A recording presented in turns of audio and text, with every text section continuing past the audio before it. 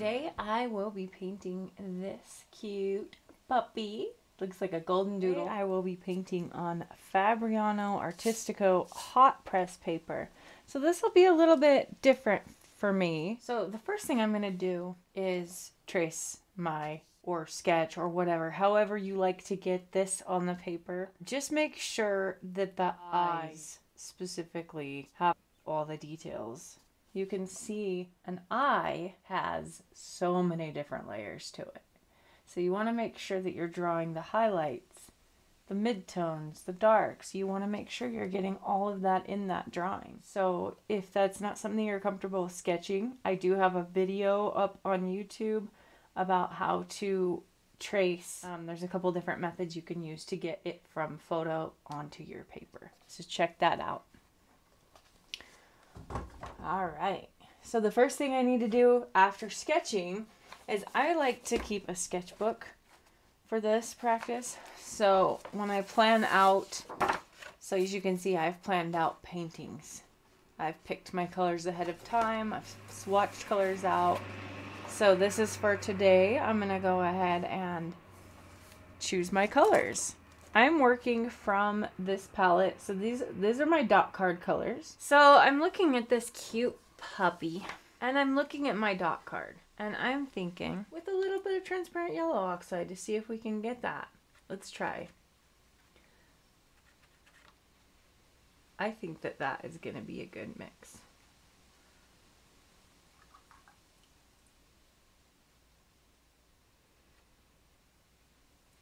And this part is not as important as getting your values right. So, I mean, you could pick purple for all I care. As long as you get the values right, that's probably the most important. Now, for the eyes, I'm going to go with my Van Dyke Brown. The nose, I'm going to choose Payne's Gray and Neutral Tint. Okay. I think we've got our colors picked out. And I love this mixing palette. Or this palette, I should just call it. So this is our neutral tint. Look how dark. I mean, it almost just looks black. And the reason I like that instead of just a plain black is because it still has interest. It's a mixture of colors. And it just creates more interest than a plain flat black. I'm going to grab my Payne's Gray there. Looks like I need a refill. Probably can't see that. Okay. So we will be starting with the eyes. I always start with the eyes first. Why? Well, if you get the eyes right, the rest of the painting flows. The eyes are the most important part. Let's say you save the eyes for last. That's fine. But if you paint this whole painting and then you get to the eyes and they don't turn out right, you've just wasted all that time. So I like to get the eyes out of the way first. And they are my favorite part, and they are the part I spend the most time and detail on. Okay, before I start painting, I want to make sure my lines are not too dark. So I'm going to take my kneaded eraser and just lighten it, especially the hair. I'm going to leave the eye detail. I don't want to lose that.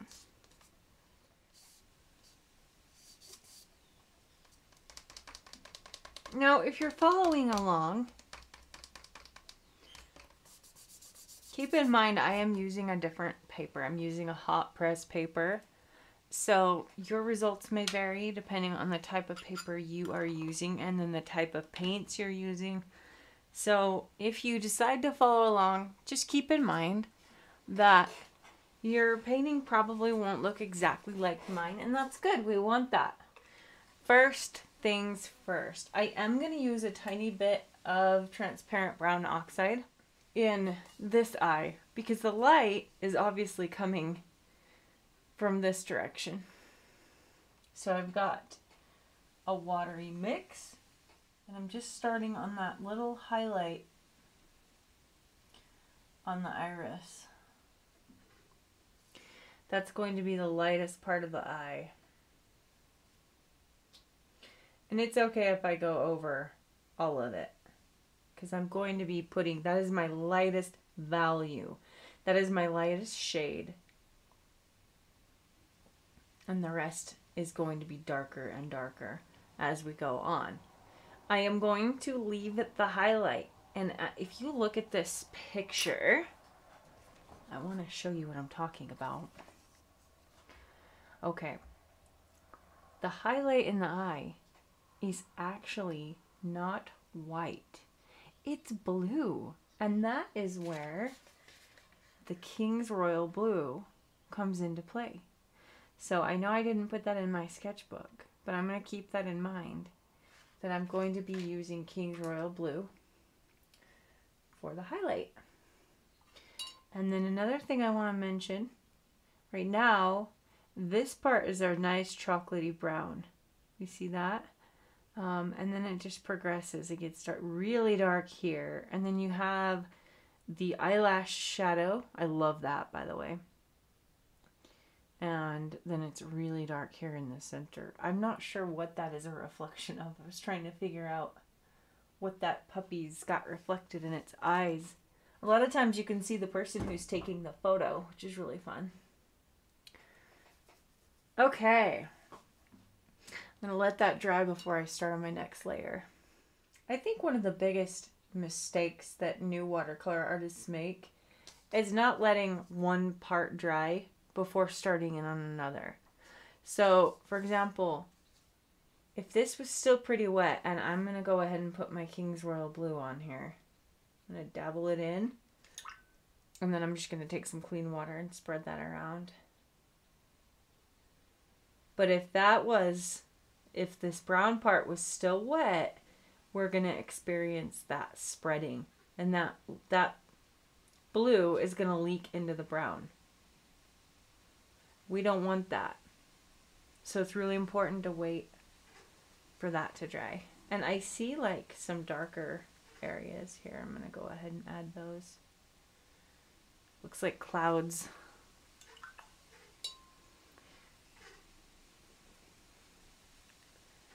Okay. Now I'm looking at the white part of the eye. The white part of the eye is very, very rarely white. It's usually got some color to it. And as I look at this, I am seeing more of that blue color. So I'm going to go ahead and put here just a really light, washy blue. And as it gets towards the center, it gets more white.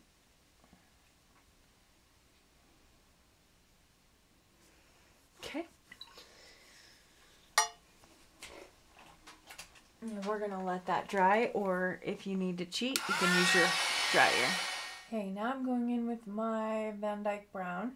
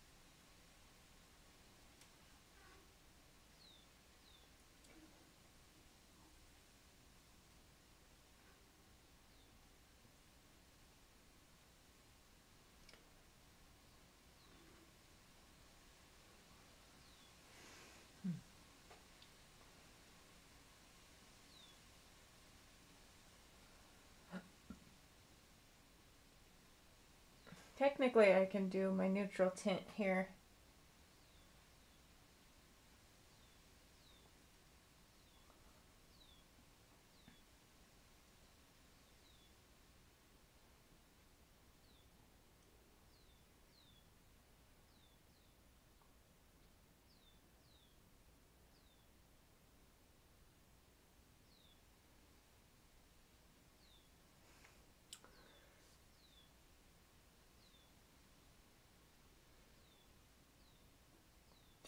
You'll want to keep glancing back and forth at your reference photo.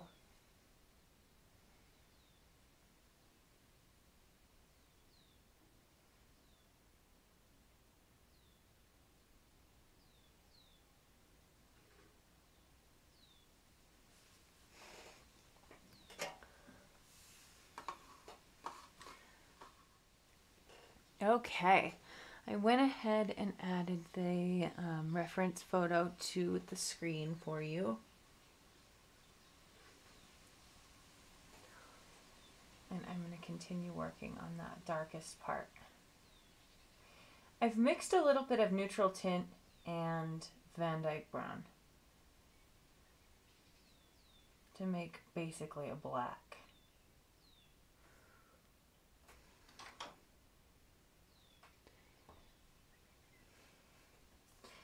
I'm going to switch to a smaller brush as well.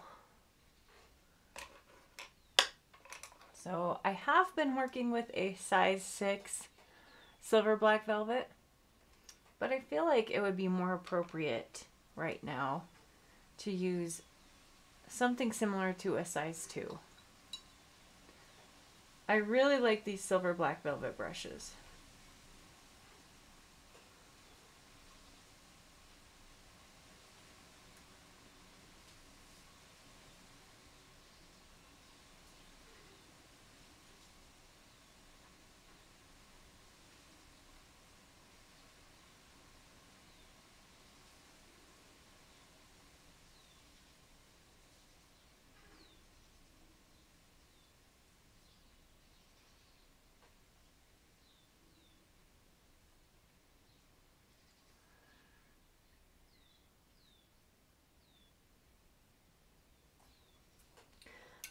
Okay, now on the lines I just made, I'm taking some clean water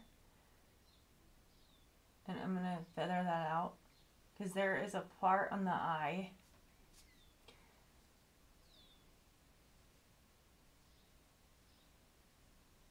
under the eye, I should say.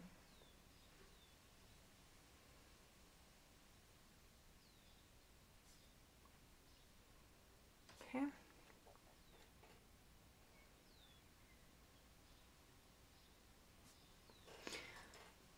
All right, the eye is starting to come to life. I just need to darken the pupil. I'm going to go ahead and use transparent brown oxide mixed with some Van Dyke brown. And I'm going to go ahead and darken that.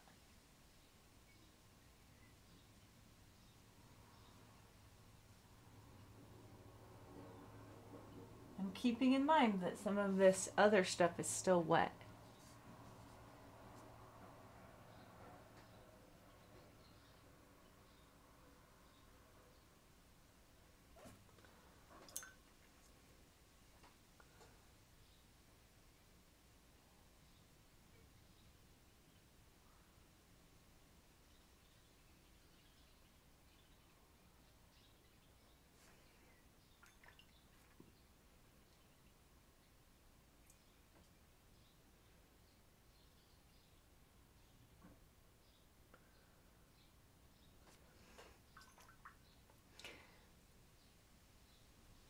All right, I'm going to lift.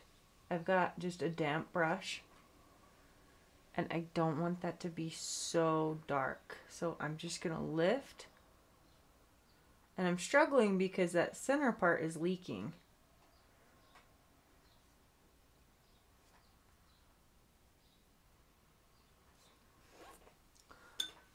And I think I'm going to leave it like that for now.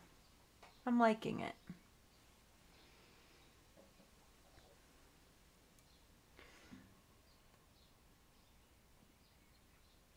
Now I'm going to take some more of that blue and mix it with a little Payne's Gray.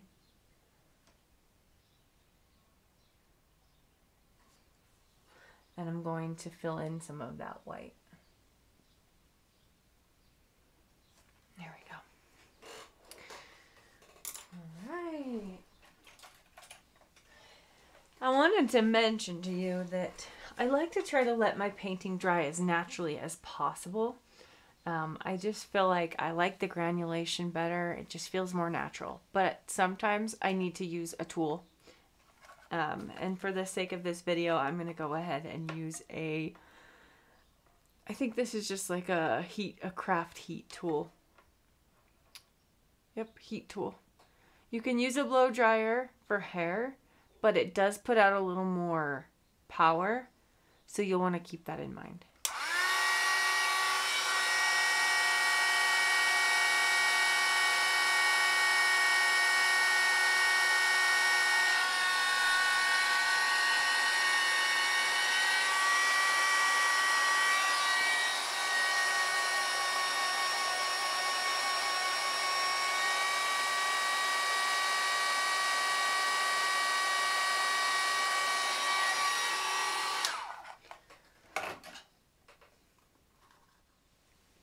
Okay, I went ahead and added the reference photo to the screen for you.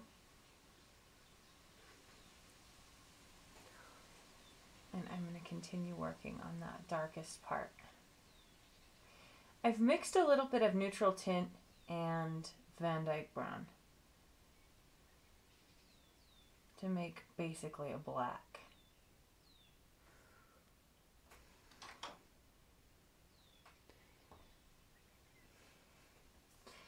I'm going to switch to a smaller brush as well. So I have been working with a size 6 silver black velvet, but I feel like it would be more appropriate right now to use something similar to a size 2. I really like these silver black velvet brushes.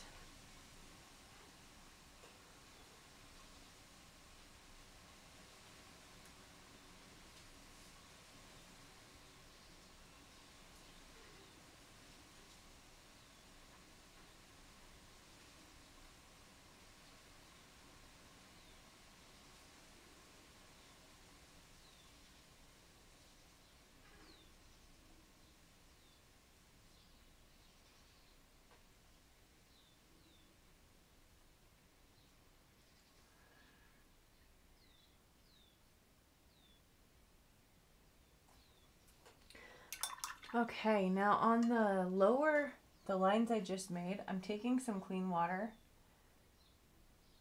and I'm going to feather that out because there is a part on the eye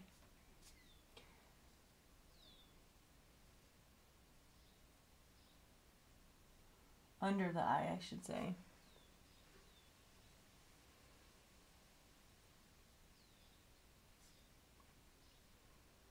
Okay.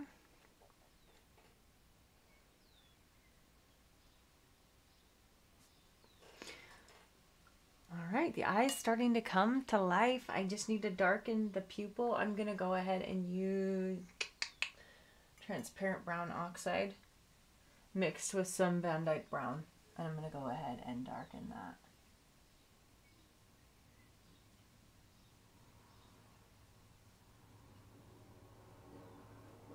I'm keeping in mind that some of this other stuff is still wet.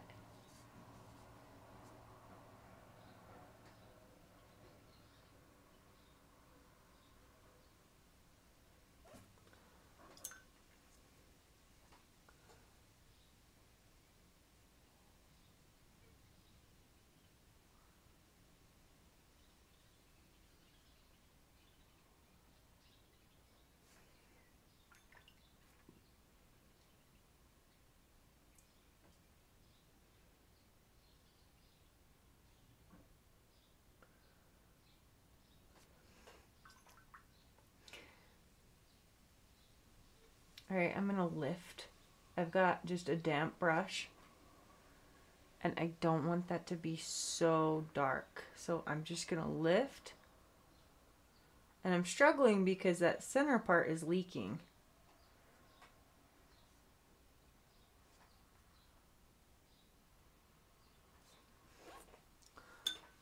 And I think I'm gonna leave it like that for now.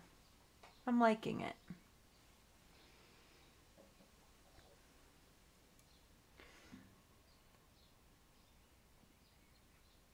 Now I'm going to take some more of that blue and mix it with a little Payne's Gray.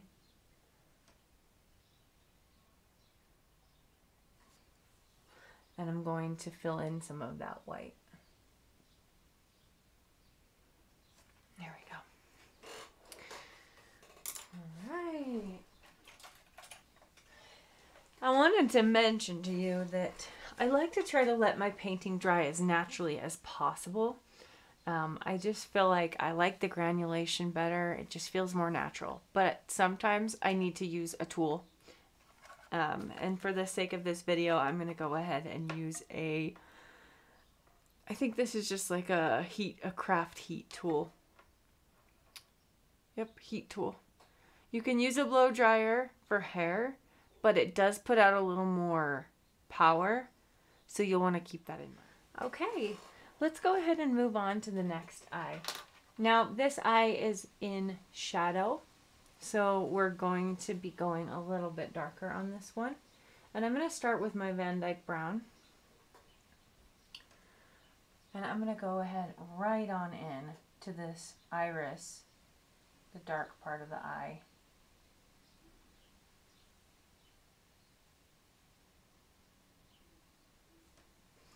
And I'm looking at my reference photo. I'm using a size 2.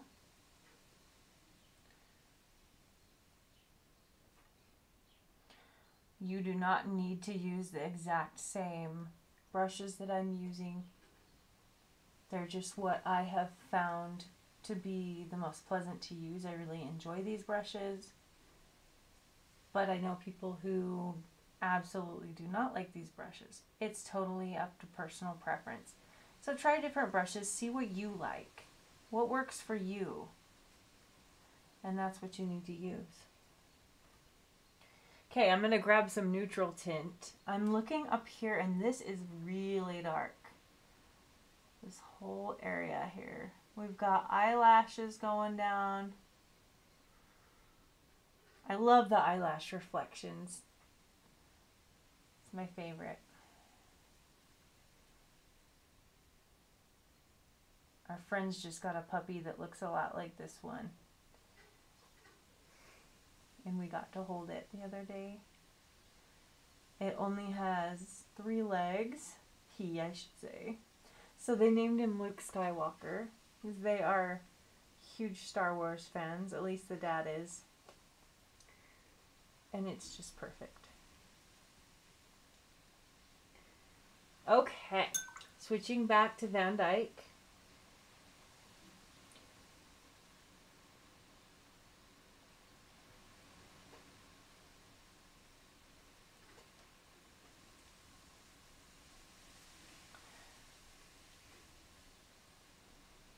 And I'm just looking back and forth at my reference photo to make sure I'm leaving those highlights where they need to be. I'm going to dry this before I do that dark center part. Now I've got my neutral tint on my brush, and I'm going to do this center.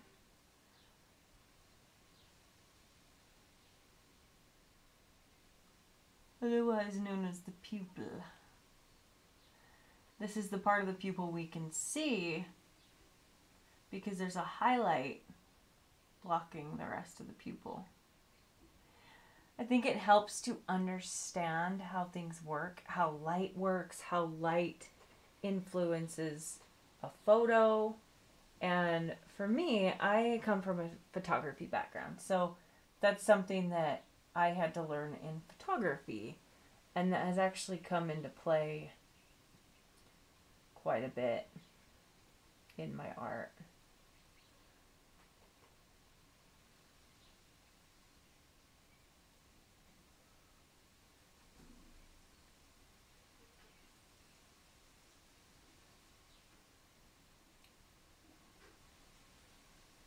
Okay.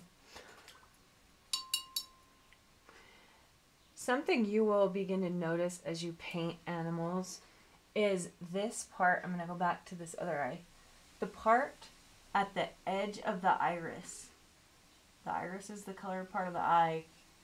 The edge is always darker.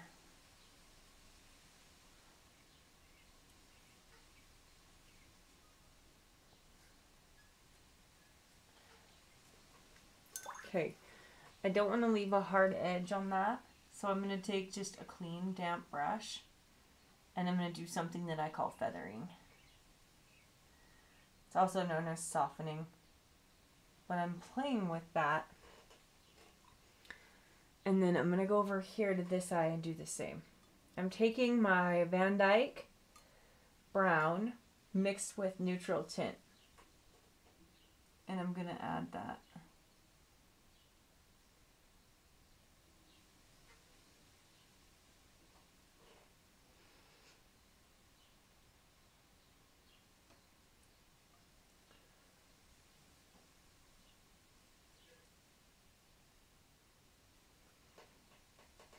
And I noticed right here is a dark shadow.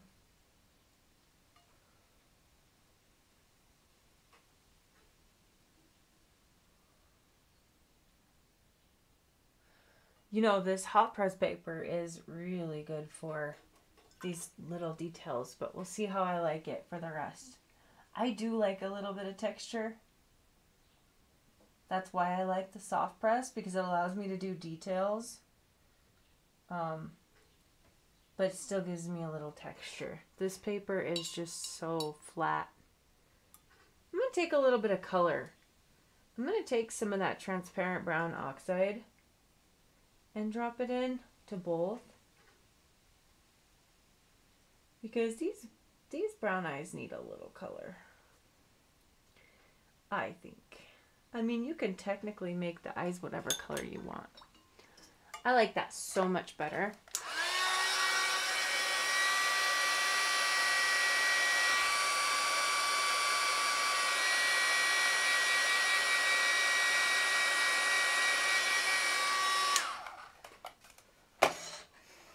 Okay, time for the center part. We're going to go back to our King's Royal Blue. You can use lavender. You can do really whatever. We just need like a really light sky blue. And if you look at this eye, it's lighter than the other one was, as far as the blue goes. So I want to be cautious of that. And now I'm looking at the white part of the eye. And I'm going to take just some light washed out Payne's Gray. And I'm going to head in on the white part. Now this puppy's got some hair covering up some of this. And that is okay.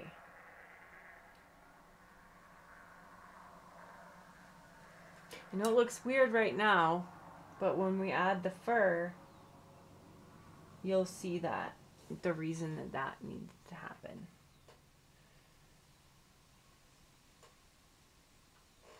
And if you feel like it's too dark, you can take a clean cloth and dab a little bit of that up.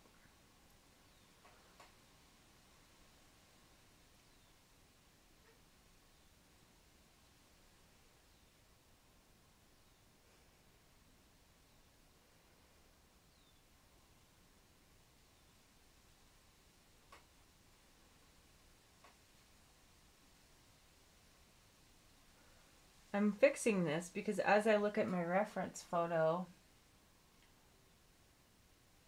I'm just seeing that this needs to come down a little bit. There we go. Okay. Next, while we let those dry, we're going to work on the nose.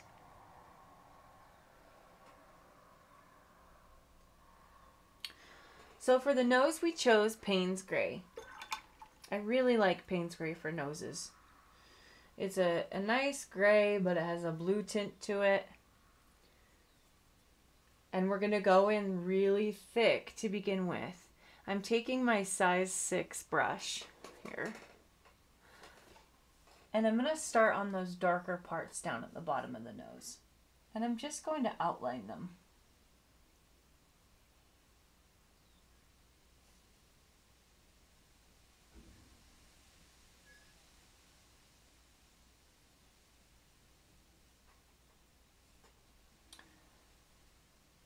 If you look at the picture of the dog, you'll notice this is the darkest part of the nose.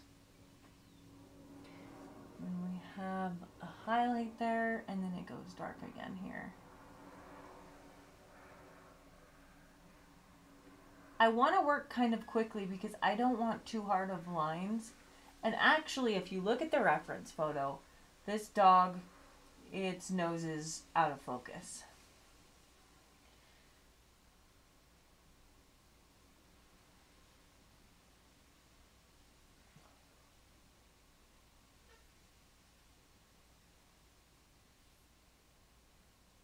Okay, now I'm going to take some clean water on my brush, just like a damp brush, and I'm going to start playing with that and feathering it out.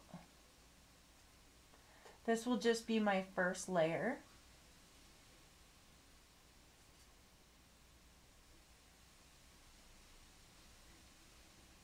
And I'm going to go ahead in that highlight area too. And I'm just going to go ahead and fill in the whole nose with this light wash of gray.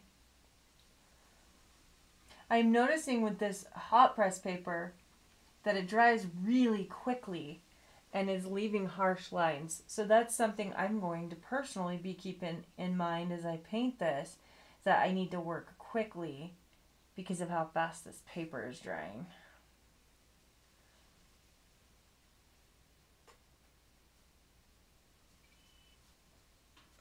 Okay, now I'm going to take some more of that Payne's Gray and just start dropping it in.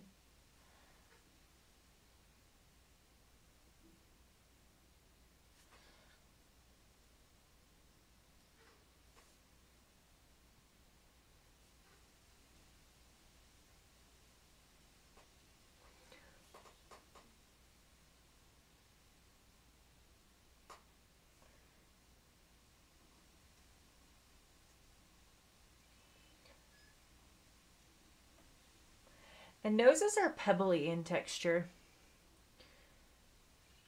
So I like to just dabble.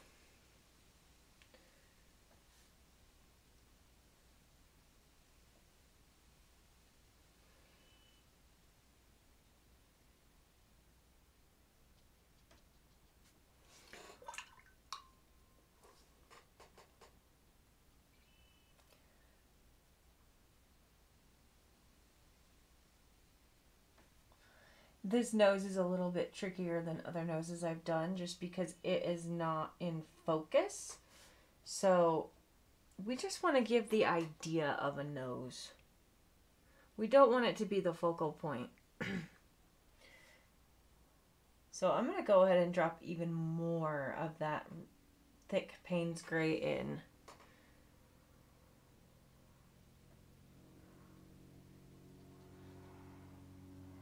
And I'm also going to keep in mind the little nose highlight there.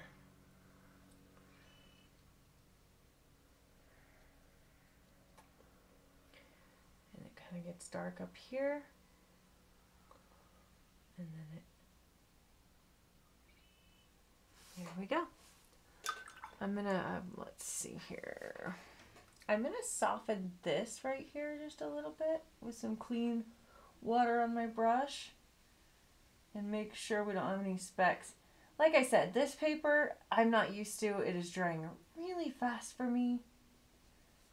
But we'll make it work. I'm going to zoom out just a little bit so you can see what I'm looking at. And I'm going to go ahead and dry. Okay. So as I'm looking at this, and I'm looking at my reference image, I need to darken the nostrils. So I'm going to go ahead and grab some Payne's Gray. And maybe mix it with a little bit of neutral tint to darken that just a little bit. So I'm getting a really, really thick, deep, dark wash. And I am going to darken this part.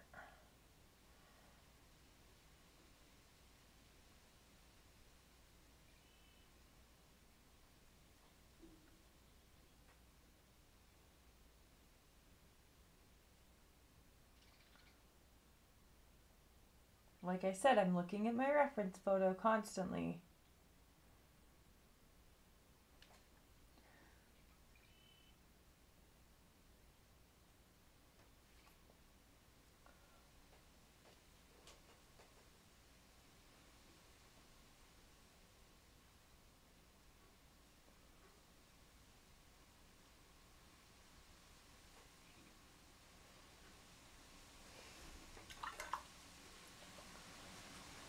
Now I'm taking some clean water on my brush.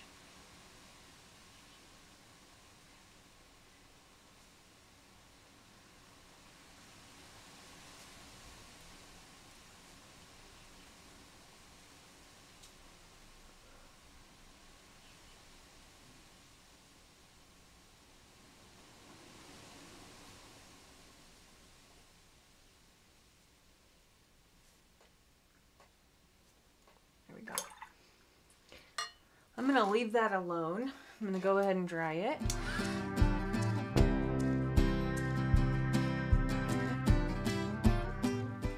Okay, I'm going to leave the nose alone. Maybe I'll come back to it later. Sometimes if I get frustrated with a part, I'll just come back later. But something I'm looking at on this right eye is that I did not do the black under eye part. So I'm going to go ahead and take my neutral tint. And I'm going to do right here, and then all of this. This is a really thin line I'm doing here.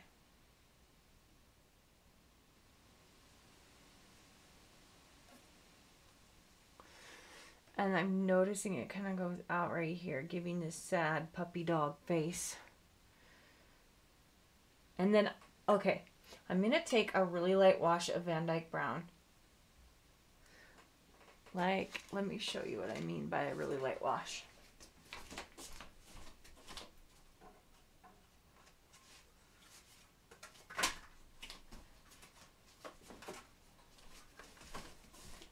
Okay, just a tip for you.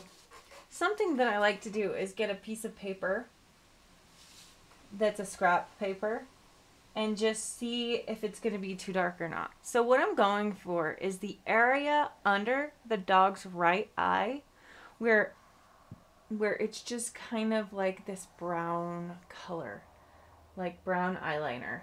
It's very soft. So this is Van Dyke Brown. It's pretty washy, and I'm feeling pretty good about that. So get yourself a piece of scrap paper and see what things look like before putting it on the paper.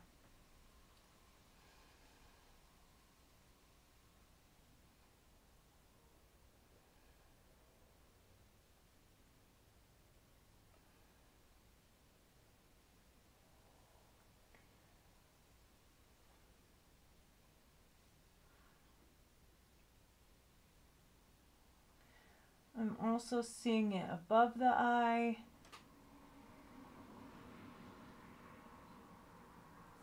Okay. And I'm going to leave that. I might feather it out here just a little bit. Because if you look at the reference photo, you can kind of see there's some darkness right here feathering out. I'm going to grab a little more and drop it in there. Okay, so there's that one. And I'm going to go over to the other eye and do the same thing.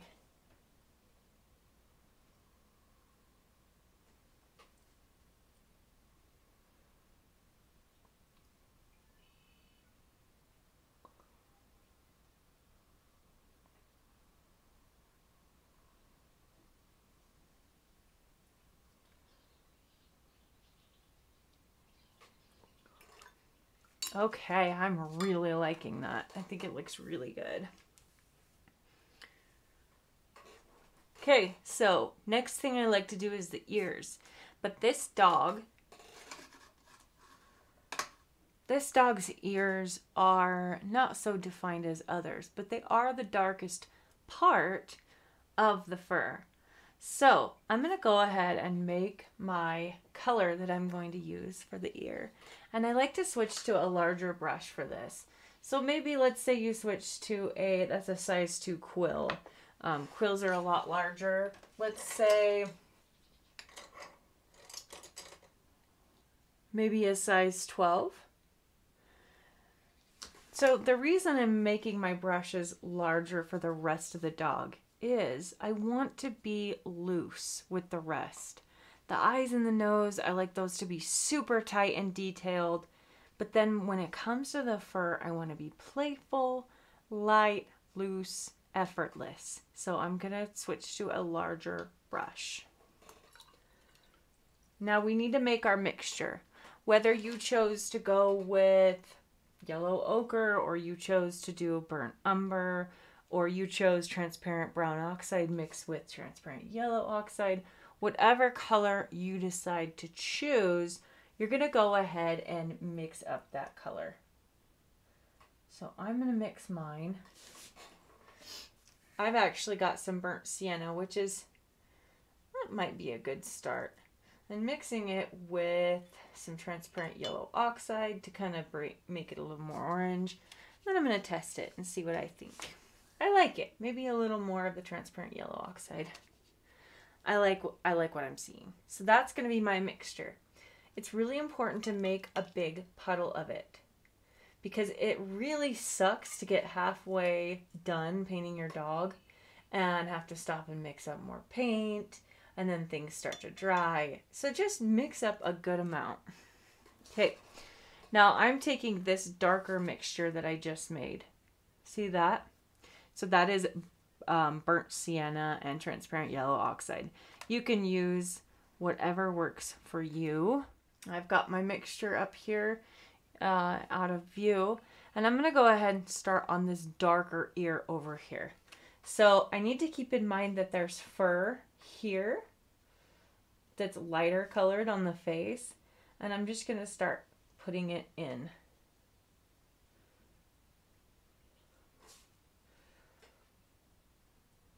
Just keep in mind where the hairs are that are coming off the face. Don't be precious about this, please. And I'm going to go ahead and make a line right here, because I know that that's also dark. Okay.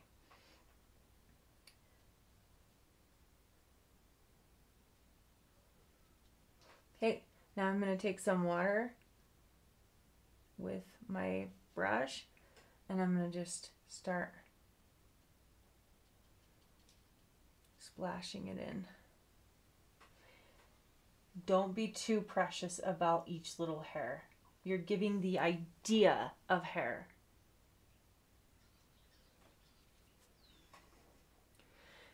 Okay, up here,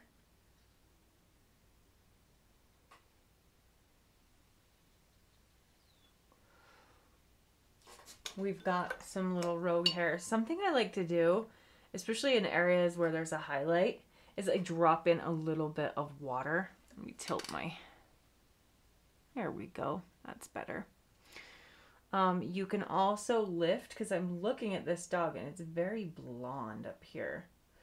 Oops, I got a little dark paint right there. I didn't mean to do that. Mistakes totally happen, and that's why we lift. You just take your brush, you rinse it off, and then you dry it off, and you can go ahead and lift hairs out, lift certain areas.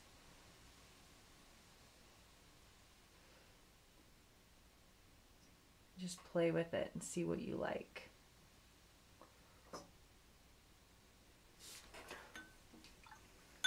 Okay, I am going to drop in some water. I love cauliflowers on this part of the painting. Okay, I'm going to leave that air alone for a minute. And I am thinking this is a little oranger or a little redder than I wanted. I wanted more of a blonde looking dog. So I'm going to add just a little bit of transparent yellow oxide to my mix and see how much blonder. Yeah, I like that better. Okay, now on my drawing, I kind of cut out the ear over on this side. However, you can see it right here. Whoa, that was watery. You see how watery that mixture was? So I'm just gonna go ahead and put that ear in.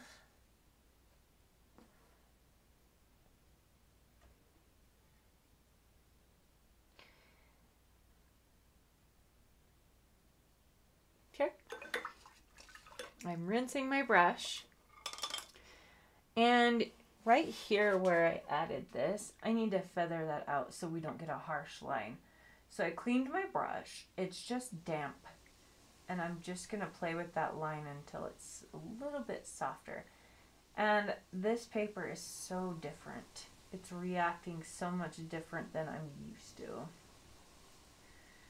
And that's okay.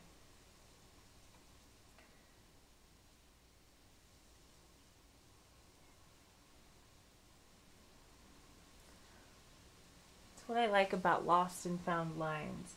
Okay, so now this part of the dog is lighter. I'm just using some dirty water. I'm going to do one layer. This dog is so cute. I'm going to add a little bit of color between here. So the way that we're going to show depth and make this 3D is through darks, midtones, and lights. This is really important on a dog, especially a dog that has like short fur, because you can see it much more prominently. So around the eye, I'm seeing a dark spot. So I'm going to fill that in with really thick, dark paint.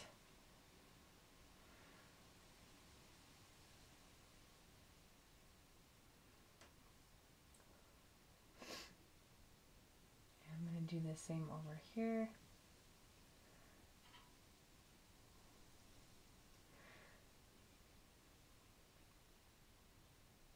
And like I said, color is not as important as your values.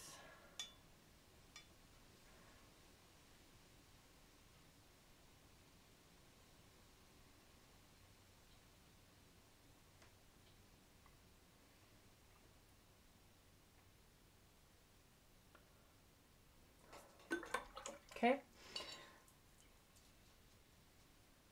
Now to soften some of that out, you just get water. And if you have too much water, it's going to bleed like crazy.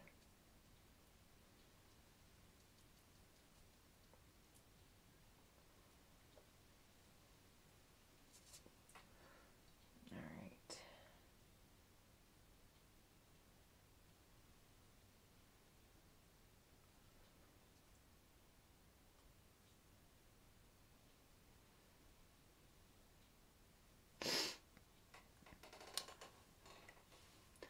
I am really happy with how this puppy's coming along.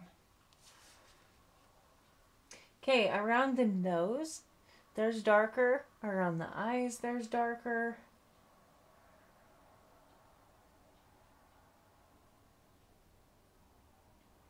So here, under this eye, I'm making it a little darker. Here around the muzzle, it's a little darker. A trick that I do is I squint my eyes at the reference photo. And what I'm looking for is the darkest areas. And then that's kind of what I'm mapping out.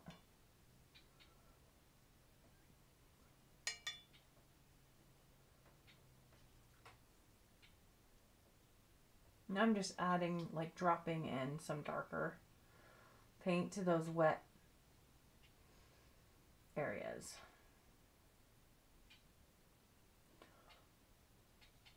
As watercolor dries, it lightens up significantly.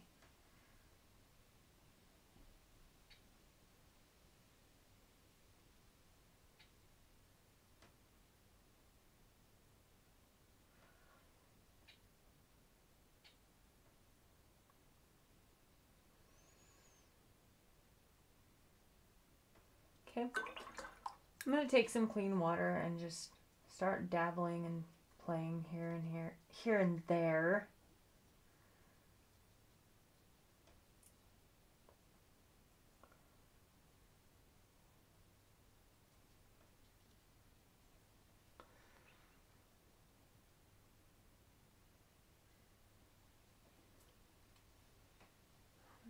Okay, it's really light right here. So I'm just going to do a light wash of that mixture that we made. And sometimes you have to lift. That's okay. I'm lifting out where the hair is right here. Be careful of the eye. And then around the nose, as you look at your reference photo,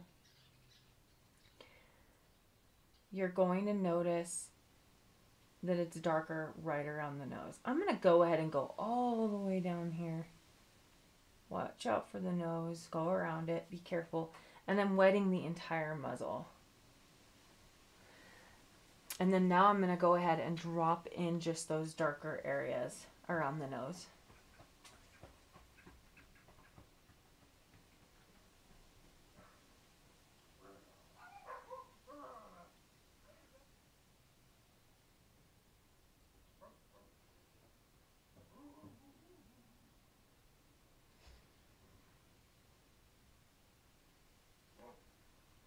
Here we go. And I might want to make it a little bit darker. But the cool part about watercolor is, if it's not dark enough, let it dry. And then you can go back in and add another layer. You don't want to try to go too dark too soon. And if you've already put down paint and it's not the way you like it, let it dry. Because if you keep fiddling with it, it's not going to look natural. I've had to learn that through hard experience.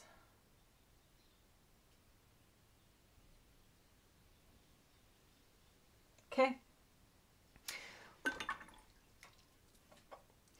I'm leaving a light area right here on the outside of the muzzle because there is a highlight there. And if I've lost anything, I can lift it out.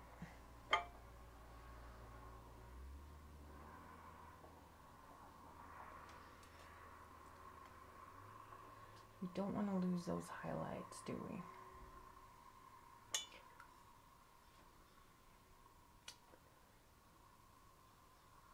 I'm going to make a mix for here. There's like this cute little eyebrow thing. So I took some of the Van Dyke Brown and just added it to my mixture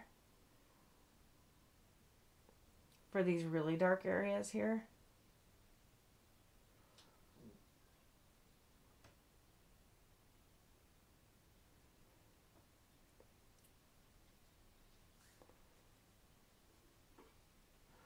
And I'm just trying to see, where does it end? We've got like these little swirls here.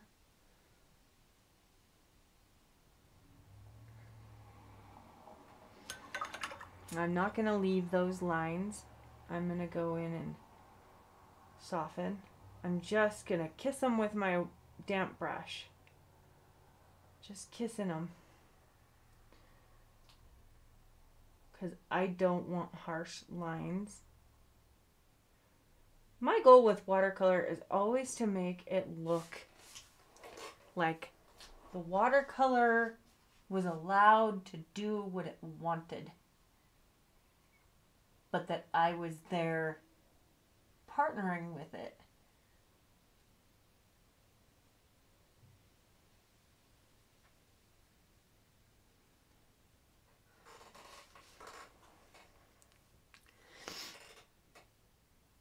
And if you have to squint at your painting to see if have I preserved the lights and the darks, what do I need to lift, what doesn't look quite right. But like I said, we don't want to play too much and lose that natural look that we like. So I'm actually going to go up here on the head a little bit.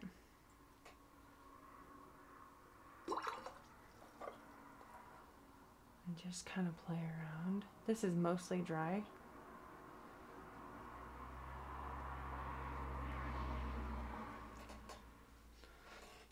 And I'm going to go ahead and add some speckles, some splatters. We'll do more of that here in a little bit. But I need to add some darker color here. And it is still wet, as you can see.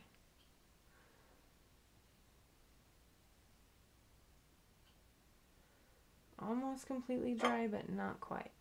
Still a little damp in some spots.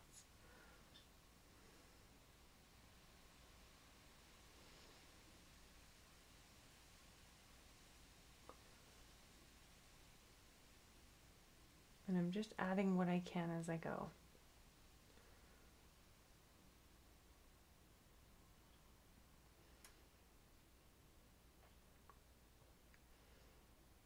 And I want to define the muzzle. You can bring the muzzle forward and make it more 3D by adding darks around it.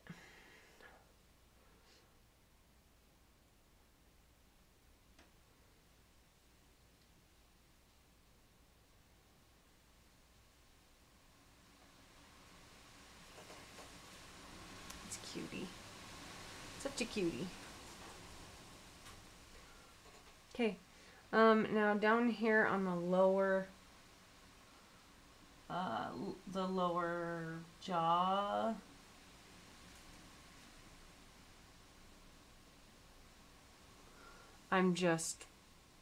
that's just dirty water that I'm going to add too.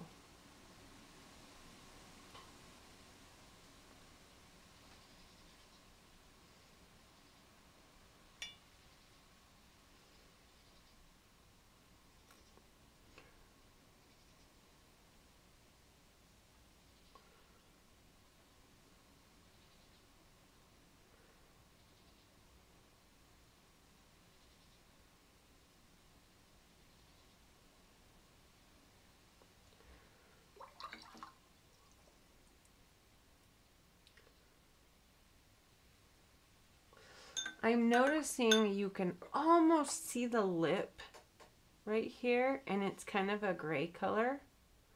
But I'm going to wait until this is dry. I just realized I need to soften this out.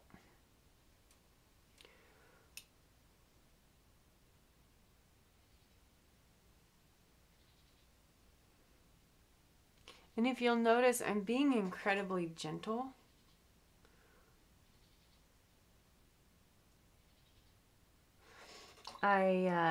Like I said, I don't want this to look too contrived.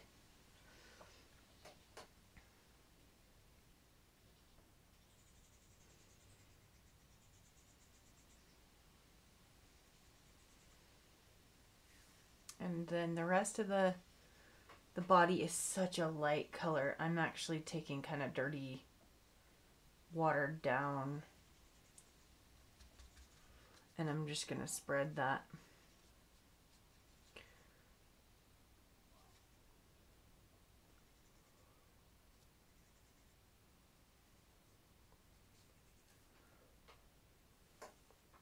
Okay, I'm going to let that dry. Then we'll go in and put a little darkness under the nose. We'll add that little lip hint and we'll darken some of the chin. So let me go ahead and dry this.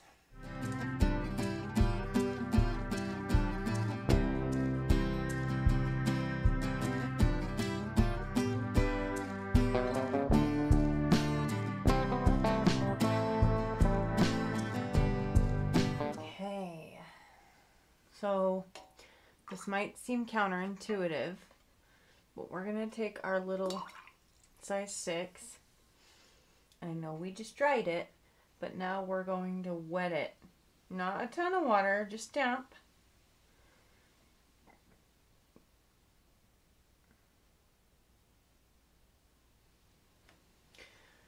going to take a little bit of Van Dyke, just like that, and we're going to dab it in. And if you look at it, it's like little tiny lines.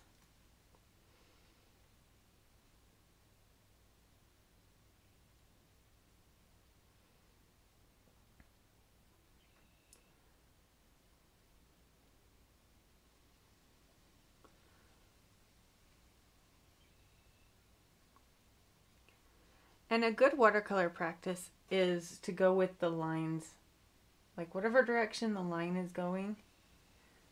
It's a good idea to paint in that direction.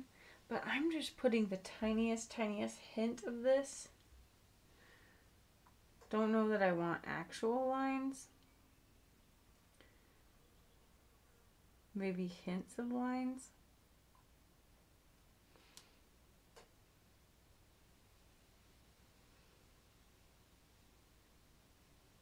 I'm making some pretty harsh lines right now. And it's almost like a little mustache. Okay, I'm going to clean my brush. And I'm just going to take it and kind of tease.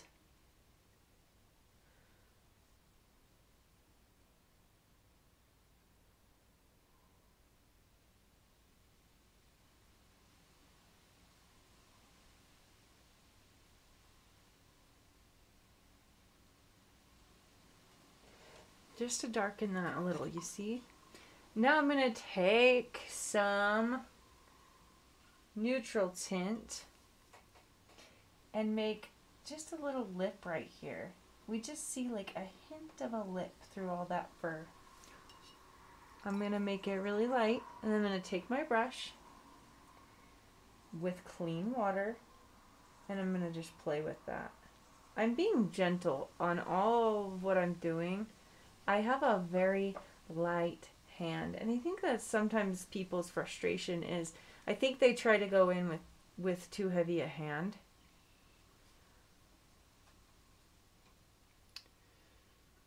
And then their painting looks cartoony or like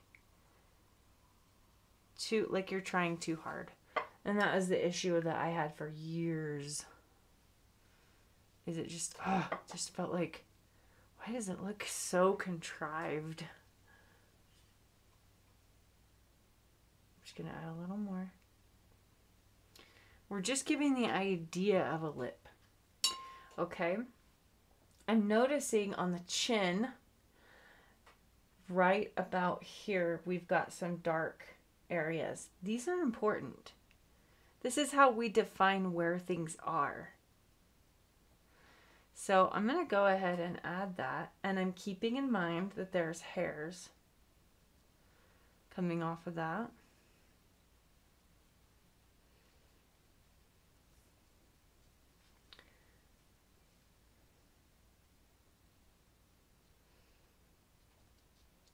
All of this comes with just practice.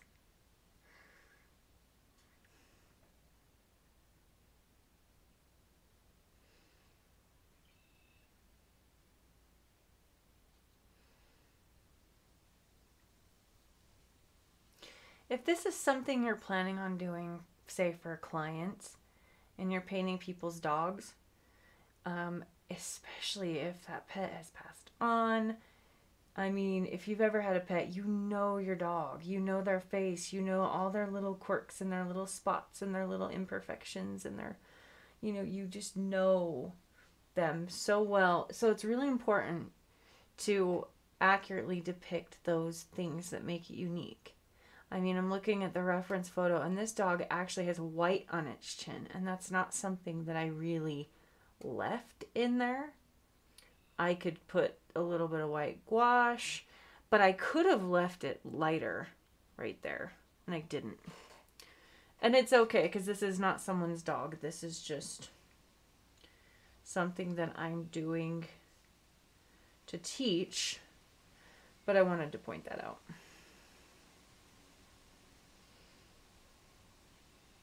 And it's okay in some areas to give the idea of hair.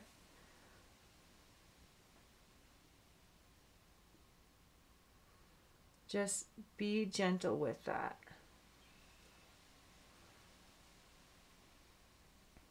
And then down here on the body, I drew the lines where it's darkest. This dog has the cutest curls. I think it's a Goldendoodle. I think I already said that. But that's one thing I love about Goldendoodles is like all these little dark curls. So I'm going to give the idea of curls.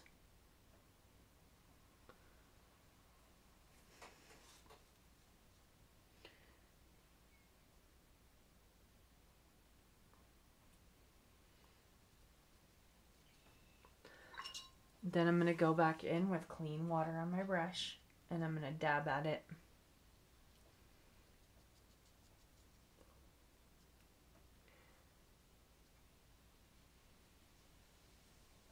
I'm going to grab a little more paint here.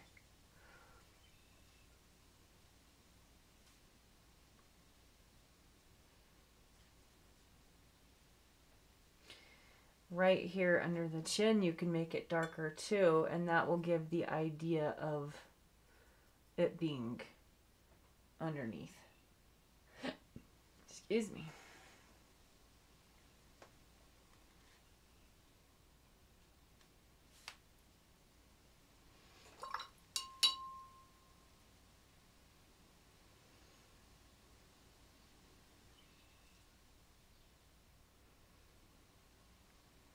I feel like I've kind of lost my ear here. So I'm going to put it back. Alright.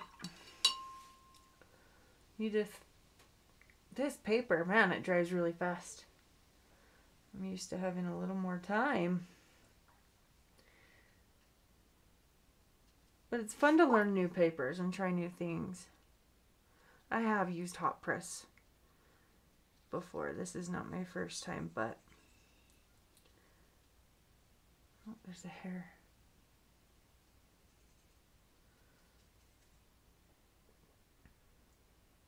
I've never had it dry this fast. It is kind of warm in my studio though.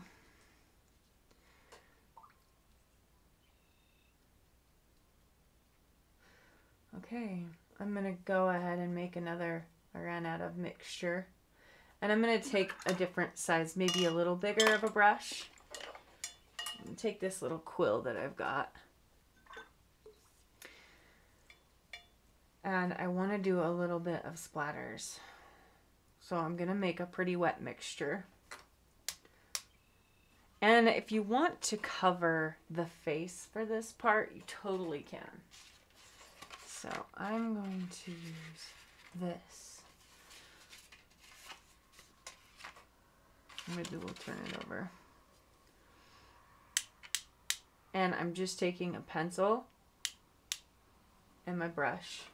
Make a little more mixture.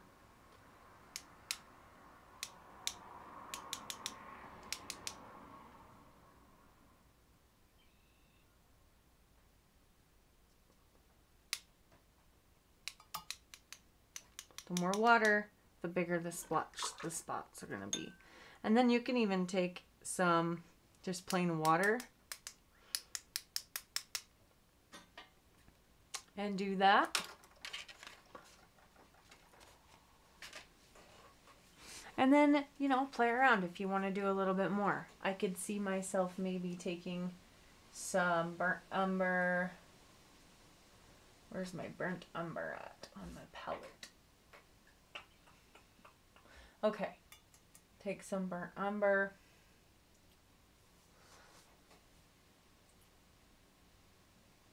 And maybe like play with these hairs.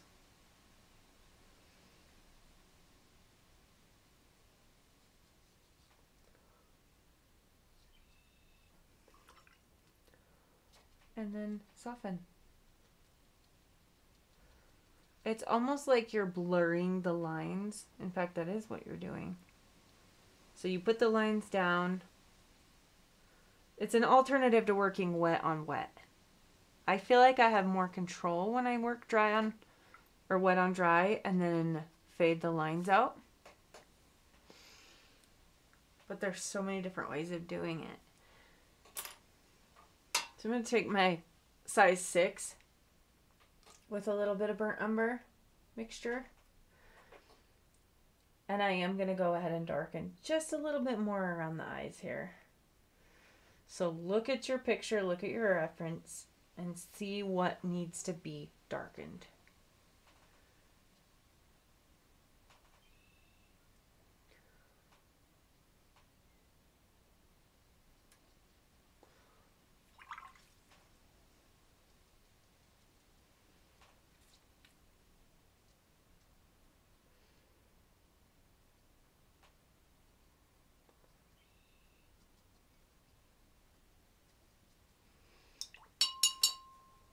Okay.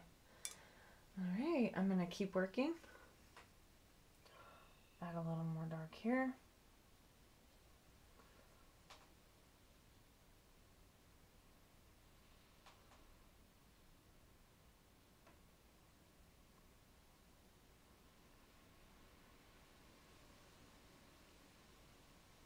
I just added those hairs that are covering the eye.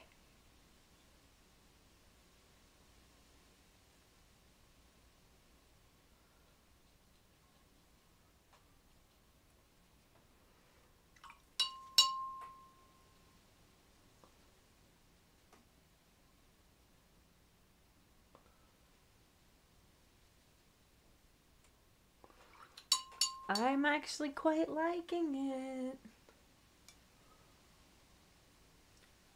Where else needs darkened? Here and here.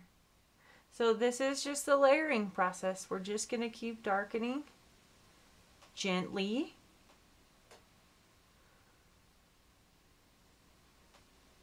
Some areas need a couple layers before they're satisfactory. That is one thing you'll notice about watercolor, is that you gotta keep going back in because it lightens up significantly. That's okay. That's why we like it. There is a certain magic about watercolor that keeps me coming back every time.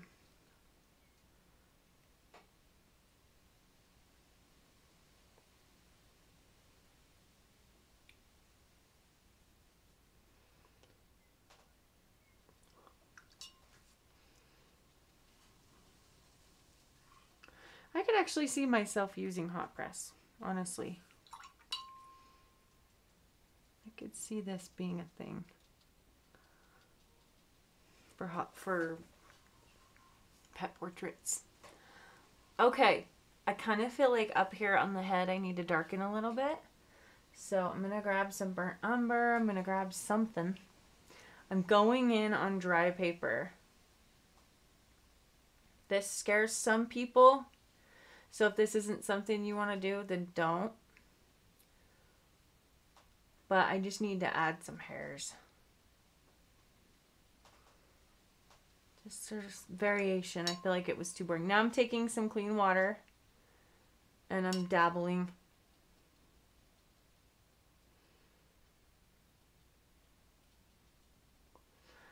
There's something that is called lost and found lines. I like the lost and found edges. That's kind of what I'm going for.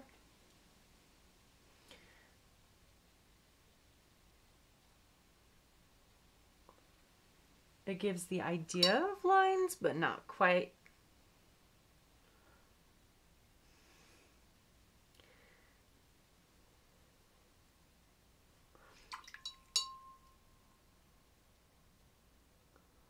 That was more of a burnt sienna that I just put in.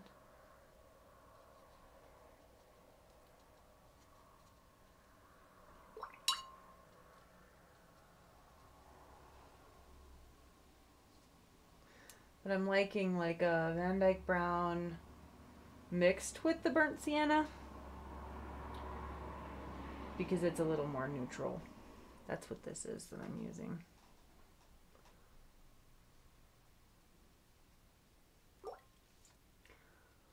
So, squint your eyes at your reference, look for the dark areas that you need to darken, and just kind of play.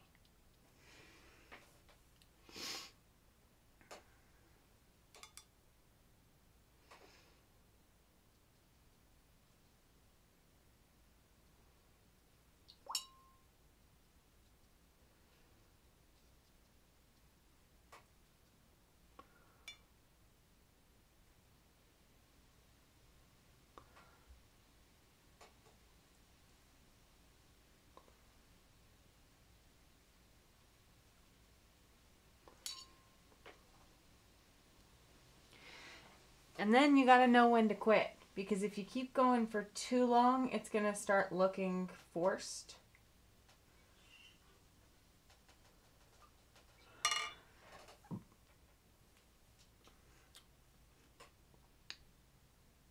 And sit back and look at it. Walk away. Go do something. Whatever you need to do. Give yourself a little break. And then come back and look at it with fresh eyes.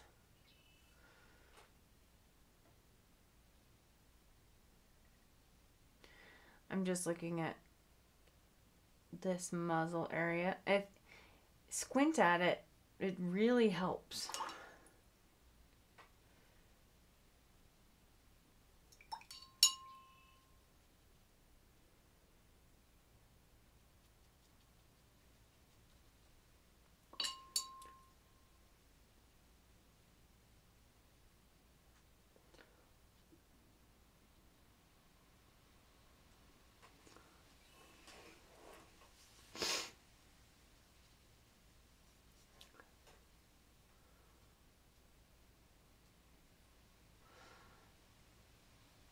I'm just giving the idea of a muzzle here. If you want to bring something forward, you have to do a little bit darker around it to push it forward, if that makes sense. See, like as I'm darkening around the chin kind of pops out a little bit more. And that's what we want.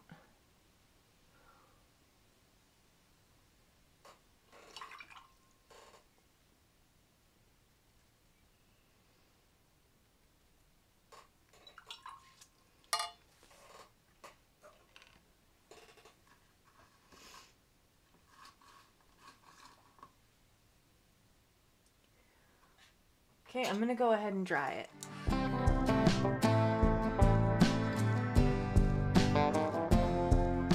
Okay, we're not quite there yet. I was just looking at the reference and I want to darken up quite a bit around the eyes.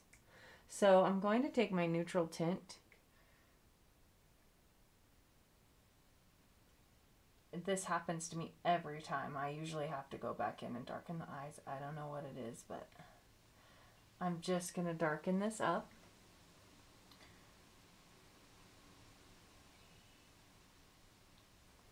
And define those eyes a little bit more.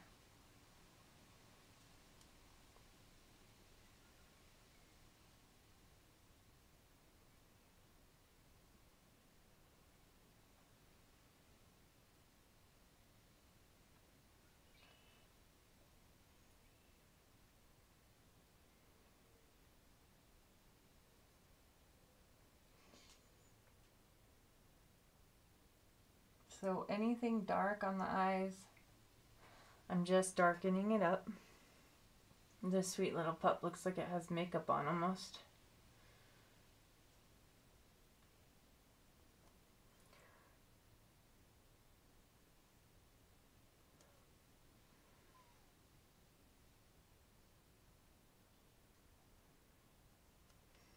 Okay.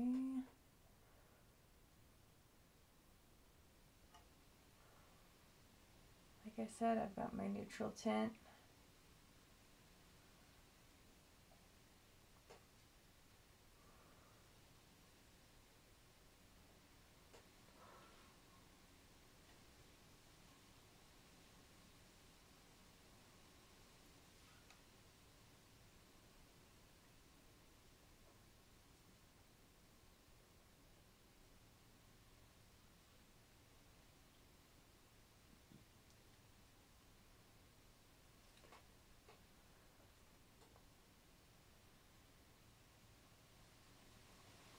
Something I noticed on this dog is there's a really light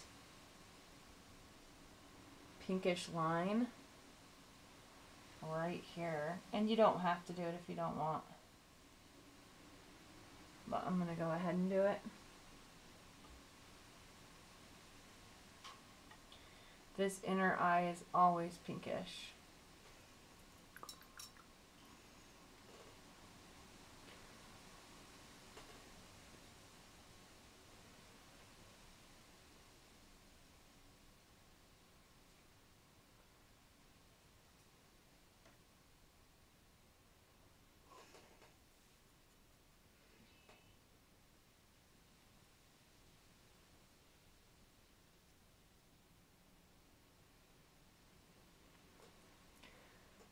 This baby has the deepest, darkest eyes, and I really want to represent that.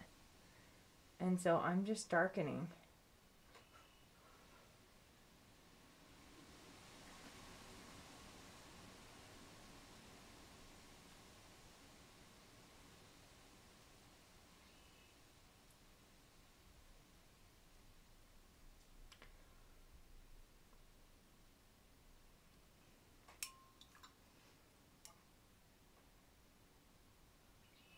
And we kind of lost the dark under eye a little bit, didn't we? So I've got my Van Dyke brown and I'm just going back in and getting that back. It happens.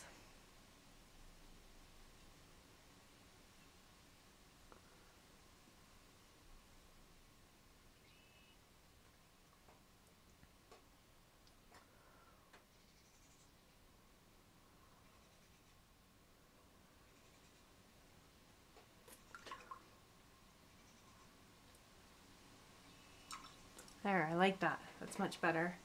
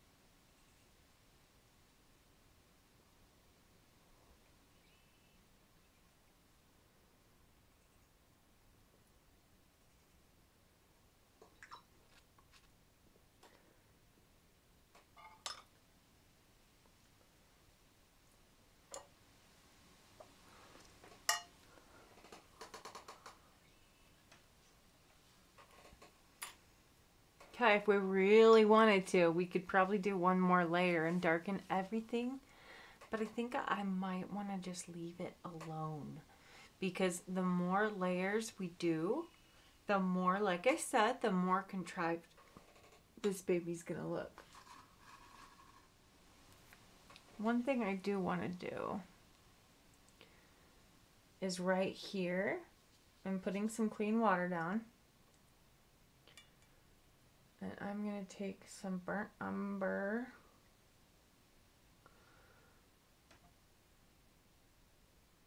and bring that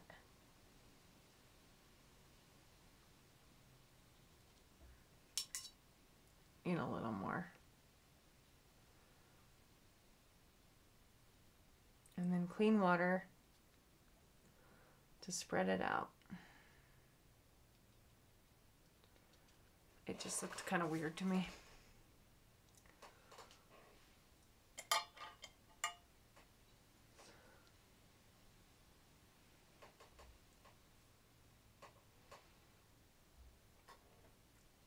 Okay, I'm going to put a layer of water on this ear. And I'm going to grab some burnt umber. And I'm going to go ahead and do a little bit of darkening.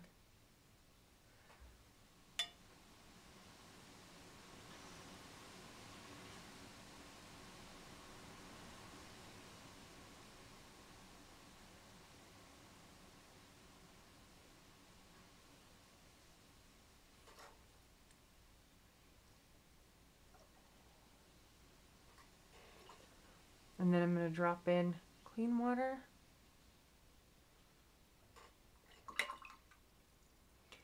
Like this. To give us back that natural look that we're going for.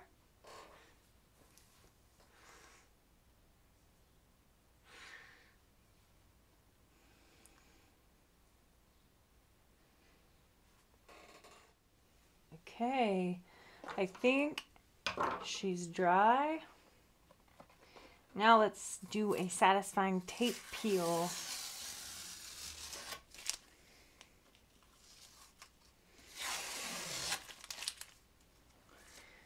So this paper is properly stretched using gum paper tape, but I always tape to create that little white border that I love. Not necessary to do. Properly stretching is also not necessary. But I do have a video about that and why I do it. So this is gummed paper tape. You cannot remove it. You would literally have to get it wet, and then that would defeat the whole purpose. So I'm going to show you how I remove it. So I have an X-Acto blade. This big of one is not necessary. You can use an X-Acto knife. You can use a small one. But I just changed the blade out on this one. So I just get a ruler. I find the edge. And I very gently, actually that wasn't on the edge. I can actually eyeball this. I'm just eyeballing it. I can see where the gap is between the paper and the board. Did you hear the crack? I love the crack. So as this comes off the board, listen.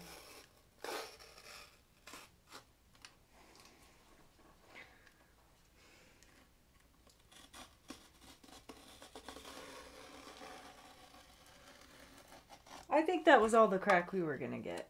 Sometimes it's way more satisfying. Awesome. Beautiful. I love how flat it is. Okay, get this stuff out of the way. I'm gonna go ahead and take this over to my paper cutter, and I'm gonna get rid of the brown border, and I'll be right back. Ta-da! I love it. I'm so happy with how that came out. There's only one thing left to do. If I could find a pen.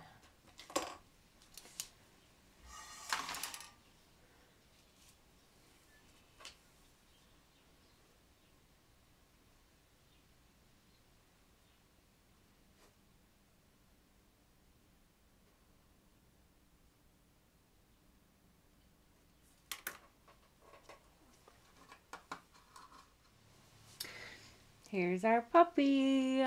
Thank you so much for hanging out with me today. I hope you learned something. I would love for you to share your images with me that you painted. You can send me a message on my Instagram, Ashley Hawks Watercolor. I would love to see what you painted. If you have any questions, please put them in the comments. I answer every comment. I would love to help you. I also offer workshops, and this is the kind of thing we do in my workshops. So if you would like to join a workshop, I will post the link in the description, and you can choose a date. We do them on Wednesdays and Saturdays, and I would love to have you there. So I hope you have an amazing day. Okay, love you. Bye.